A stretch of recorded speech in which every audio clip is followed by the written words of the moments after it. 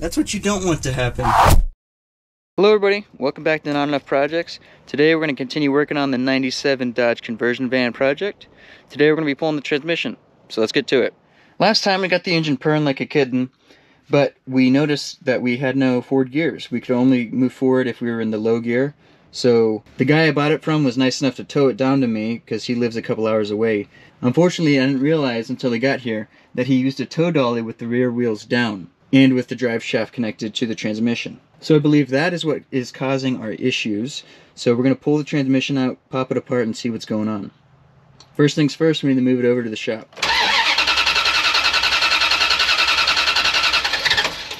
There it goes.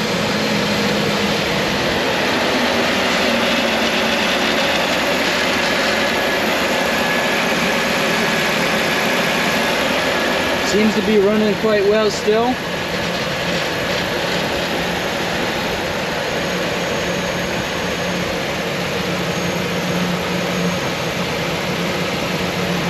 I think I mentioned last time the brake was not operating properly, didn't feel like. I can feel some vacuum assist, so I'm wondering if the drums and the discs maybe are just rusty. So the poor braking performance is just from the rust being on the braking surfaces. I did notice, you can see I just put it in drive. It'll actually move forward a little bit. Well, maybe it doesn't want to anymore. But earlier I was able to get it to move forward a few feet in drive, only if I backed up a certain amount before. So that's kind of an interesting problem, but we're going to be figuring it out here soon, since we're pulling it anyways. You can see in low, it runs in drive, it's just fine. Pulling the transmission on this thing shouldn't be too bad. You see we have really great access to all the bell housing bolts and all the wiring harnesses, so I'm hoping it shouldn't take us too long. Let's get to it. Just for the ease of getting in and out under the van, I'm going to try to drive it up these ramps in low. So I'm going to set you guys down, start it up, and give it a try. You can see it seems to have plenty of oomph in first. It's not really slipping there, so that's good. I don't really trust ramps very much, so I'm going to throw some jack stands or something under. If it fell, it's high enough that I'm fine. I climb under there all the time with it unsupported. If it were to fall, it sits high enough that I'm not really worried. I climb under there with it not on jacks or anything all the time. It's just a little annoying to have to wiggle under the running boards. They sit a little low. Alright, I'll be honest, I don't know what this Mickey Mouse setup is going to do if the ramps fail, but my jack stands are too short to actually support it properly, so I'm just figuring if it collapses, which is unlikely, the stack of wood will catch it. And even if it were to fall, it's not that big of a deal. It sits really high up off the ground as it is, so not too worried. Let's get to it. So unfortunately there is no drain plug on this transmission, otherwise I would start off by draining the fluid. So because of that, I'm just going to go straight to popping the drive shaft out, and then we'll put a pan under the output shaft so that we can catch all of the fluid that runs out.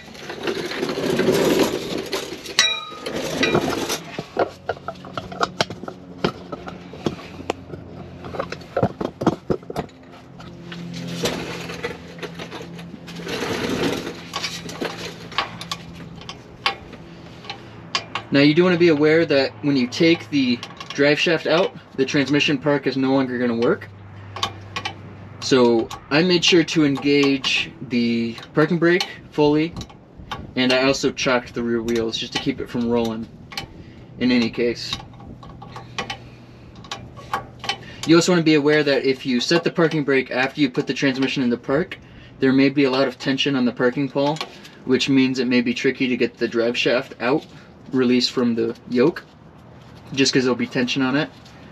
So what I did is I drove forward a little bit, put the brake on, then put the transmission in park and shut it off. So this should come out easy.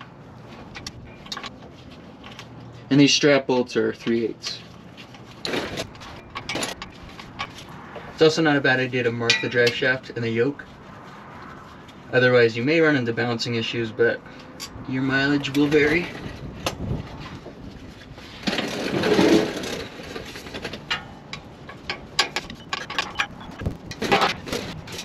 I'm gonna need to go grab a pry bar so I can pry this out of the yoke. Alright, here we go.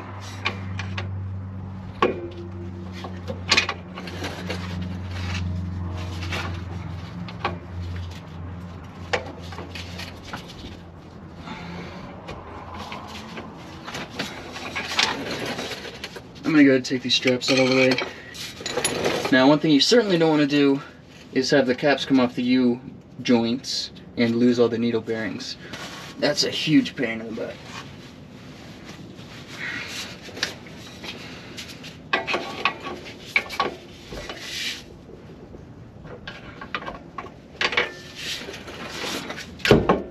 There we go, released. And you can see this cap actually did pop off.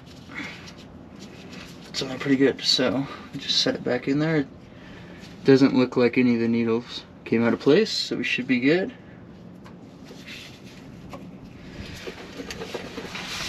Now that we got this side free, I'm gonna make sure we got the pan under the output shaft, and I'm gonna pull the drive shaft out.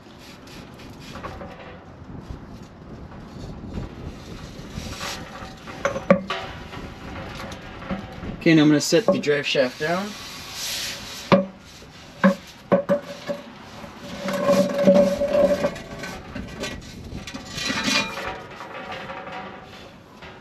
You do want to make sure that the yoke, the transmission yoke on the drive shaft doesn't get scored or anything because it rides against a seal. You don't want any oil leaks from there. I think at this point I'm going to start disconnecting all of the wire harnesses. And then we're also going to disconnect the transcooler lines.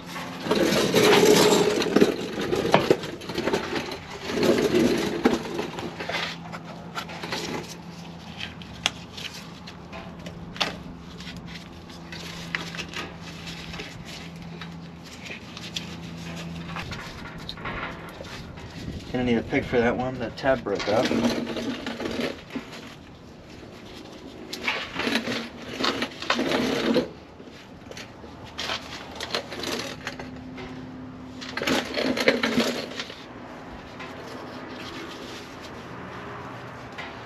Looks like to get to this one, you gotta remove the trans cross member, which is coming.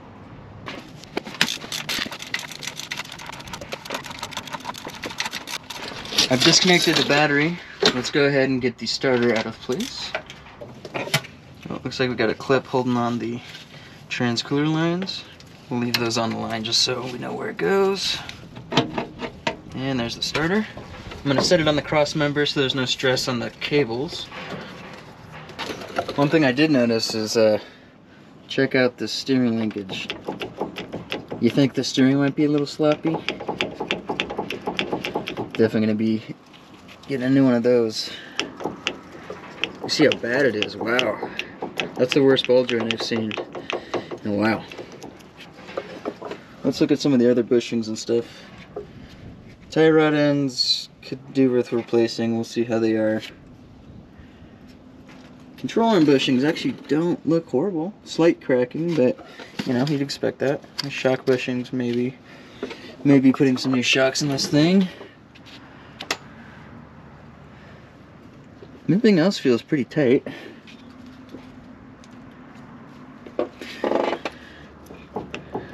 It's just the linkage that goes to the pitman arm.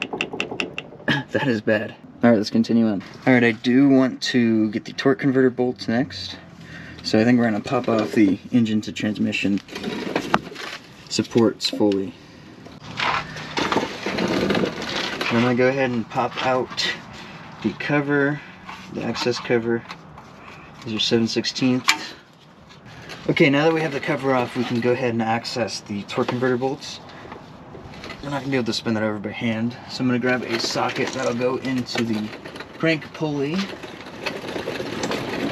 Alright, I've got the 1¼ socket for the crank pulley bolt. Now we're going to spin the engine over.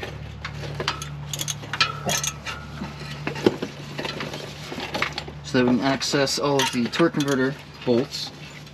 Spark plugs are all in, so it's building a fair amount of compression. There we go. That's the first one.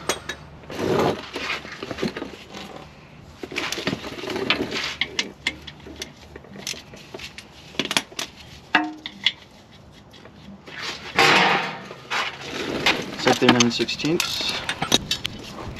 Should be all of them. We're just going to go around a little bit more. Make sure we don't miss one. But I believe these only have 4 torque converter bolts. Yep.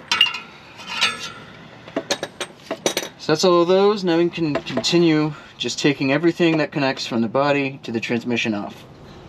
Looks like for this there's some tabs you squeeze and it pops out. So I'm gonna go grab some big pliers so we can do that.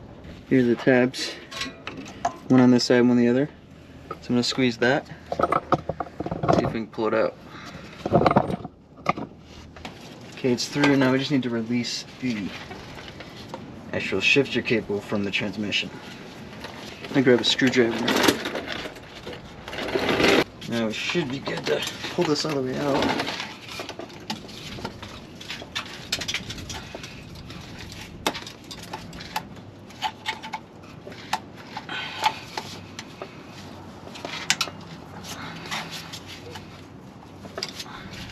There we go. Bought us a little bit, but we got there.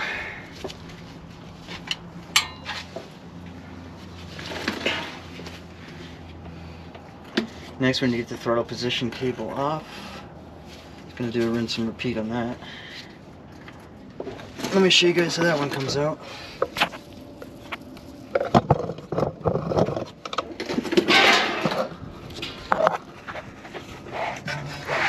You kind of see it just shoves right down that hole. So you just push up, pops right out. So wiring harness up there, you gotta disconnect. Look how much crap is falling out. Let's see this connector. Nope, I'm not even looking. You can see there's a connector right here. It just pries right out. And then there's another connector way up in there. See how much garbage is falling out. It's got a little clip on it, I believe. Out it comes. Now the last wiring harness connection on this thing should be this sensor right here. But I will remove it when we get the cross member out. So now let's get the trans cooler lines unbolted. And then we should be really close. We just need to get the bell housing bolts and the cross member. Okay, so depending on how loose these things are, I might just be using this adjustable, which is not the recommended wrench. But if these aren't tight, it shouldn't be too big of a deal. These are tight, so I'm going to grab the right wrench so I don't round it out. So like it's a 3/4. You don't want the pan under.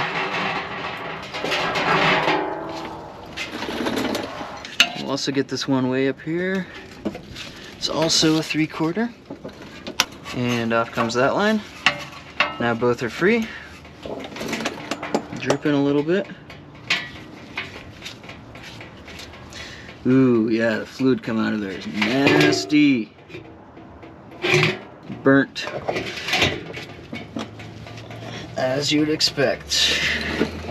Alright, I think we're ready to get the transmission jack in place. Then we can support it, pop off the cross member and also all of the bell housing bolts.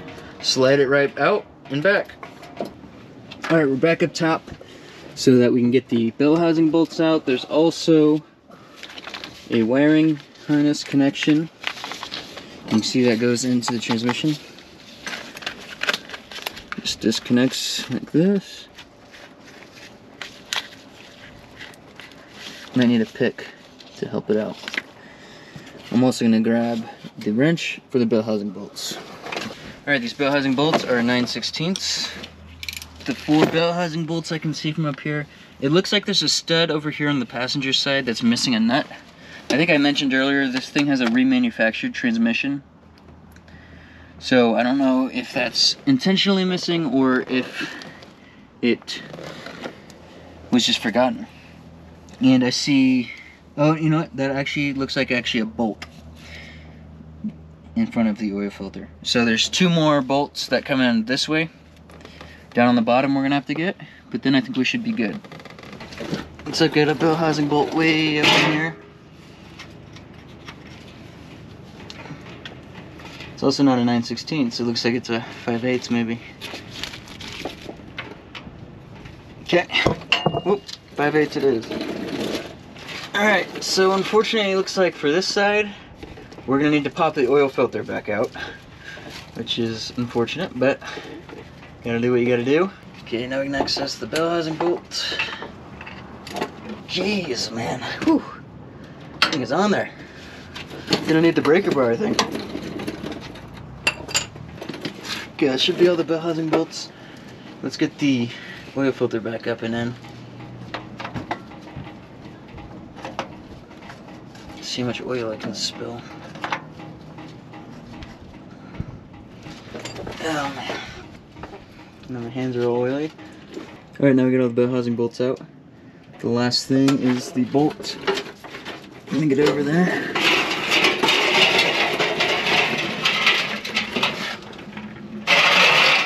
The bolt holding on the dipstick up here. Alright, I gotta go grab a ratchet. I have to figure out where it's affixed up top. Alright, so the dipstick hooks into the head up here. Looks like it's a 9/16. Alright, the battery died. I don't know how much caught from that last clip, but this is the bolt that was holding us up. Anyways, now we should be able to get back under and wrestle this out from the transmission. There we go. I had to bend the tab out a little bit. Push the dipstick up. There we are. Should be good to go there. Let's double check we got all the bell housing bolts. It's looking pretty good to me. Check the other side. I don't see any missed ones. So now I'm just going to do a quick visual inspection. Make sure we don't have any other wire harness connections plugged in other than the one that's blocked by the cross member. And we're looking pretty good from what I can see. So I think we'll get the transmission jack under the pan, get the cross member off, and we should be good to pull it out. I'm just going to put a slight amount of pressure on the transmission. Okay? Maybe even a little less than that. Just enough that the jack's doing something. And I think now I will go ahead and pop the cross member out.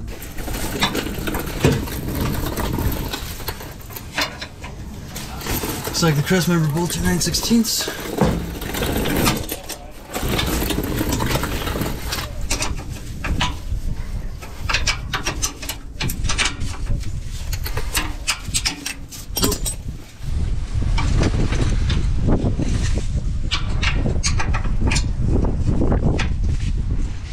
Here we go. Oh, I see. Okay, so there are bolts on each side. I thought it was one big through bolt. Do this side first.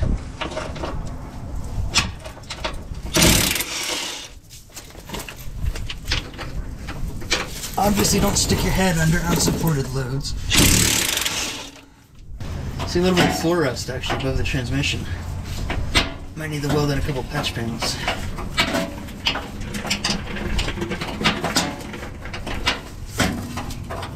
Alright, now that we have all the cross member bolts out, I think we can get this electrical connector off, like that. And we should be good to try to remove it. Alright, found what's hanging us up. Turns out this, whatever sensor this is, needs removed. I think this little silver cover is holding it on with these 1/2" bolts.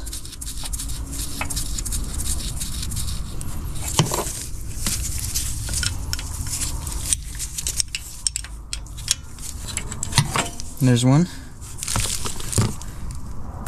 To get to this other one, we're going to need to remove this ground strap.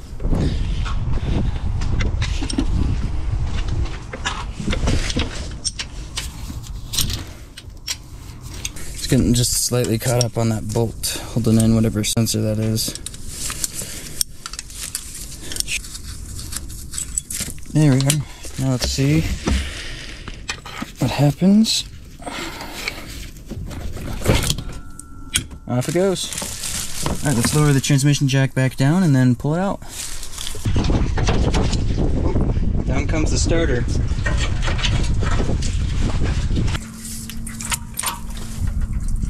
I think we're getting caught up on the O2 sensor for the cat. Might be able to finagle just around a little bit. I think I'm gonna need to just pop it out.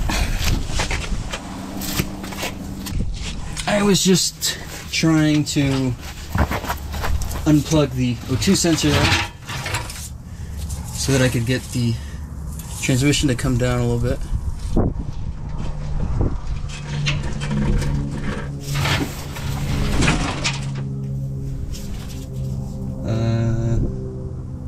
Okay, I don't know what that was.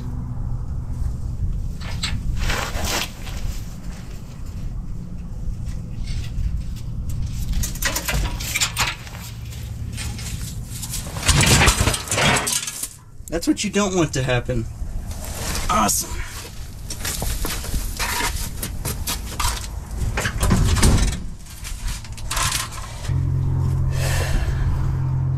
Well, I'm not sure if it was obvious, but that is not actually the proper method of removing a transmission.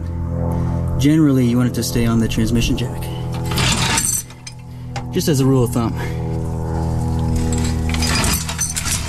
Well, now I have an Exxon Valdez style spill I gotta take care of, so let me get that cleaned up and I'll get back with you guys. Alright, well, I've got the oil spill mostly cleaned up. I think what went wrong there is that the chain slipped out, and also I'm just kind of an idiot and I was trying to maneuver a little bit too much without it being tight on here, and once the chain slipped out, down came the transmission. You can see where it contacted the jack. The transmission housing itself looks totally fine. No problems there. I think that's where I'm going to call it for this episode. I'll go ahead and clean up the case, get it prepped for disassembly, and then next time we can tear it down and figure out what exactly went wrong. So thanks for watching, you guys. If you like this video, give it a thumbs up, consider subscribing, and I'll see you next time.